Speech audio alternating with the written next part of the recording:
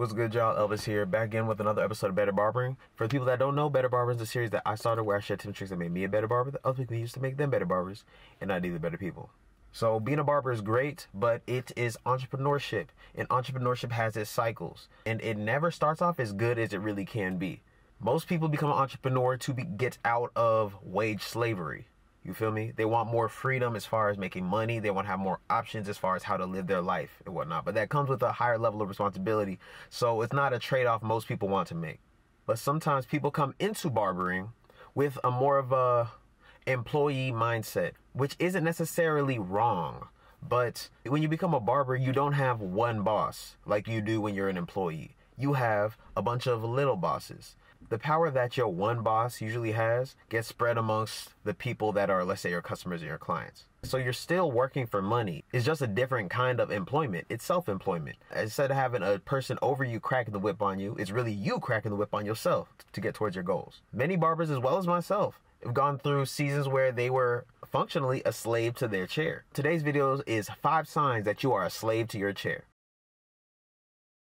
These are not in any specific order, and if you have just one of these, that doesn't mean that you're necessarily a slave, but we're all at different levels of slavery realistically if we're not basically dictator of our own sovereign nation, realistically, you know what I'm saying? But if you got all these, you might need to make some changes, or you probably want to make some changes because nobody likes living this kind of life. Number 1 sign that you are a slave to your chair. You are afraid to enforce boundaries.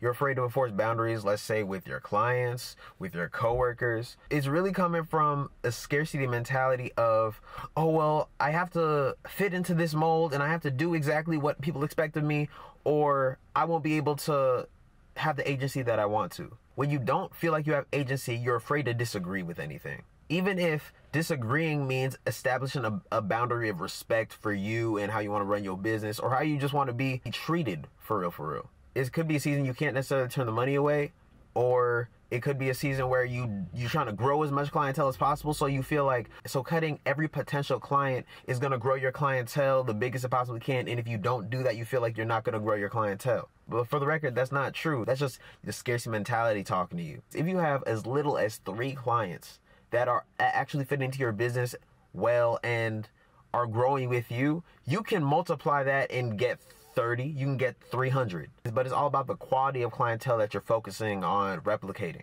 Just cutting anybody will attract people like them, for better or for worse.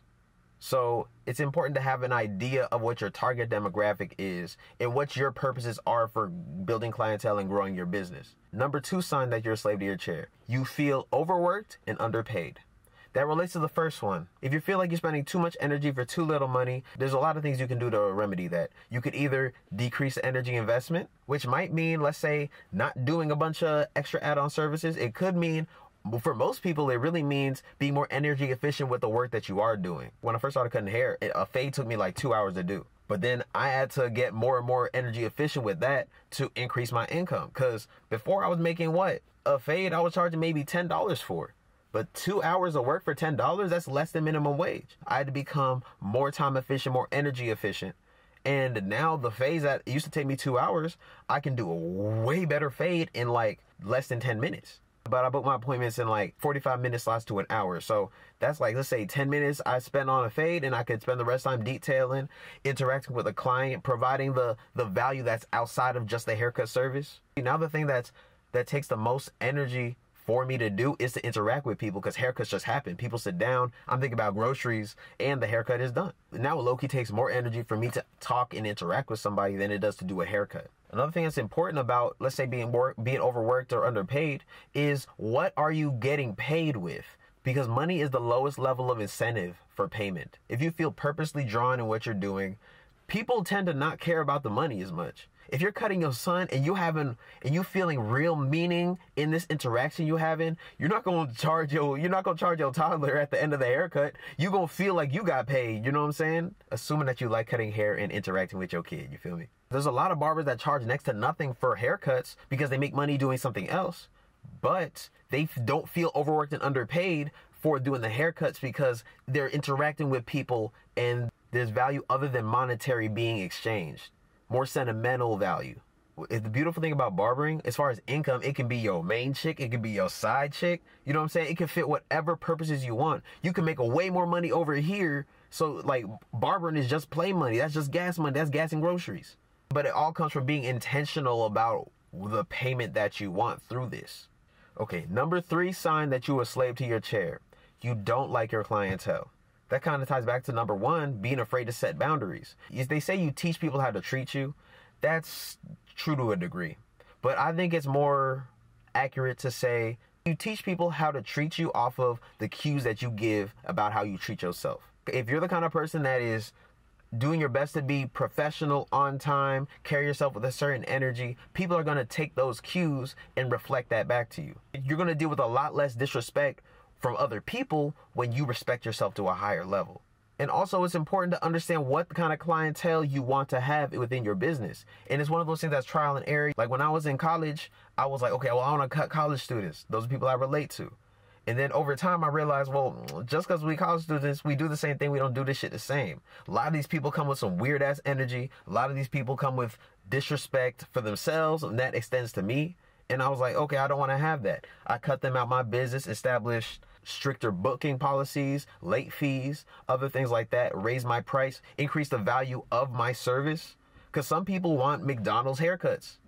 Some people want Chick-fil-A haircuts. Some people want Ruth Chris haircuts. Everybody has a different perception of value, and the people that have the perception of value that matches you will find you. So the way to get clientele with a higher perception of value is to increase your perception of value. Invest more time, energy, and money into the aspects of your business that you like. Becoming what you consider your ideal barber will attract what would be your ideal clients. So it starts with you. Number 4 sign you are a slave to your chair. You are living check to check.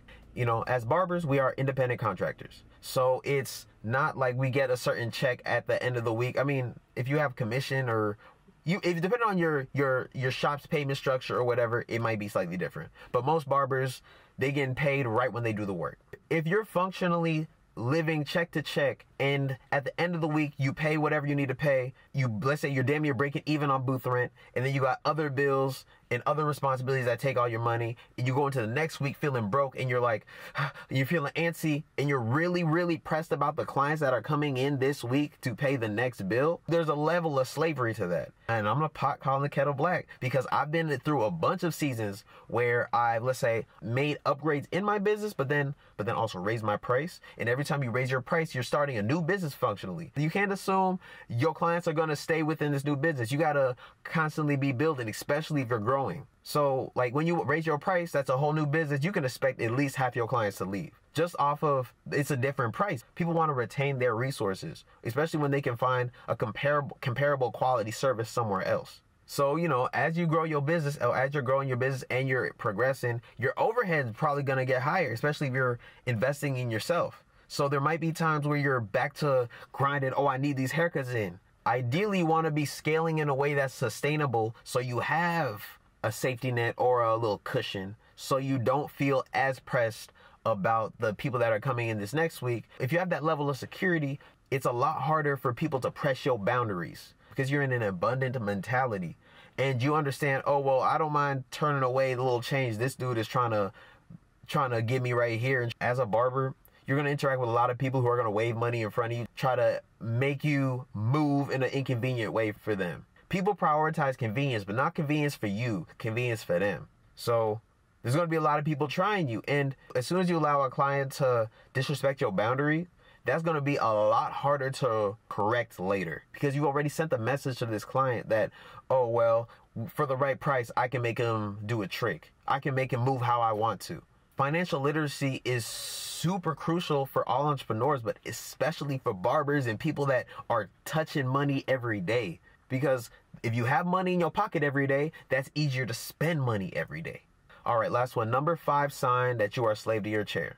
You think you need rich clients to become rich. Having a high income as a barber is not the end all be all. It's more about what you keep versus how much you make. If you're busting heads out making 100K a year, but if you're spending 98K and you only have 2K at the end of the year, you're not doing that well. Especially compared to somebody who, let's say, has a lower overhead. Somebody could be making 50K a year, but then their expenses are 30K, and now they have 20K. Then they can use that to have more freedom to expand their business, increase their income, and do a bunch of other things. They have a lot more agency than the person making $100K a year, but it's functionally check to check. But I hear a lot of barbers think that they have to cut people like lawyers, doctors, celebrities, people with a higher income to make more money, when that logic doesn't actually check out.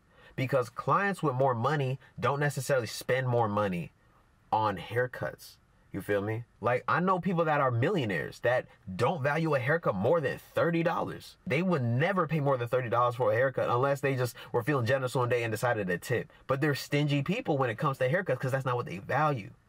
But also, I got high school kids that want to pay my full price because they value the interaction with me. They value they value the things around the haircut. A haircut service from me might just be cutting somebody's hair shorter to a person that's a millionaire, but somebody who might make a little bit more than average values that haircut, values that interaction with me, is willing to spend more money and then as well as tip on top of my inflated price. You have to deal with people that have a similar perception of value as you do, or perceive a higher level of value of what you provide. And usually that means when you get to a point where you're like, let's say $30, $40, most people can get a quality cut at $30, $40. If they're spending more than $30, $40 on a haircut with a barber, then more than likely this barber is somebody who's too booked at $30 or $40, so they had to raise their price to, you know, open up their time and energy. They're spending money as a result of the value being traded within that relationship. Once you get past $30, $40 for a haircut, you're not really paying for the haircut anymore. You're paying for a time and energy investment of a person. So the way to make more money off of your haircut service is, first off, to increase the value that you want to provide, and then find a market that values that at your level or higher. And a lot of times that's not somebody with a crazy amount of disposable income, because people spend the money on the things that they value. I can guarantee you, every time you were really in need of something, regardless if it was way more money than you could afford right now, you went and found the money. That's how value works. When people perceive enough value, they'll make it work. There might be somebody out here that makes $20 an hour, and they think paying $80 is worth it for a haircut. And think about that. That's 4 hours of their time in exchange for a haircut. That says a lot more about what this person values than anything. They could be super cheap, let's say eating McDonald's, eating a bunch of other convenient things, but it's like when it comes to their hair or even just their interactions with people, they want something premium. I'm personally a minimalist. Like, I haven't bought shoes in maybe a year and some change. And like, I think last year I bought a pair of shoes. Then the year before that, I bought a pair of shoes. I don't care about spending money on shoes and clothes, but I will drop a bag on something like a Dyson air purifier because that's the shit I value. Think about that. A Dyson air purifier. I think that might be $800. When I was charging like $40, $800 divided by 40, that's 20. So functionally, I did 20 haircuts for an air purifier. That sounds ridiculous to most people, but it made sense to me because that's the shit that I love. It's the same thing when clients are coming to spend money with you. So you need to find people that are at your perception of value to make more money. But to even get to that perception of value, you're going to have to increase your own agency, make moves to become less of a slave to your chair. And sometimes that might mean making outside income. That might mean taking down your expenses over here. There's a bunch of different ways you can play it. But as long as it's anything that adds more freedom for you is good for your business. Okay, that's the list. So for the month of December, I'm offering free coaching consultations or whatever. So I recently created a Patreon where I'm going to be putting up a lot of, like, let's say specific consultations, clipping those up. Any real valuable conversations and gems I can share, I'm going to be putting on there. If you would like a consultation or some kind of coaching, I'm doing free consultations for the rest of December. If you want that, if you're interested, go ahead and DM me at Better Barbering on Instagram. We can make something shake. But if you haven't already, followed your boy on Instagram as well as TikTok. Follow your boy at Cuts by Elvis and at Better Barbering. If you got any value from this video, I'd appreciate a like, subscribe, and a share to somebody who could use it. You know what I'm saying? That's all I got for today. I appreciate y'all again. Till next time, Craft Over Clout. I'm out.